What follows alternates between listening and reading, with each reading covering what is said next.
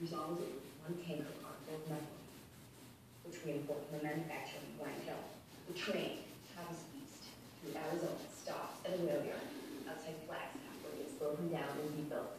But the methane always moves on, destined for pesticide concerns in Texas and Oklahoma, which means that it passes right through the whole state. There is a remote 3-mile stretch here in McKinley County.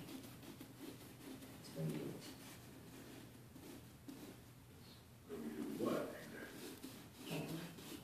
Like Robin? Like Jesse James? You want the stuff? I'm offering you to build a swimming pool. You are off. It's a quick trip to prison. That's what I'm. Stop the train, post 9/11. You have any idea how many alarms that's going to set off between here and D.C.? No, you can do it right here. If a freight train stops anywhere other than the usual yards or depots, absolutely. A signal will automatically alarm the FRA and the TSA Service Division of the Department of Homeland Security. But what you don't know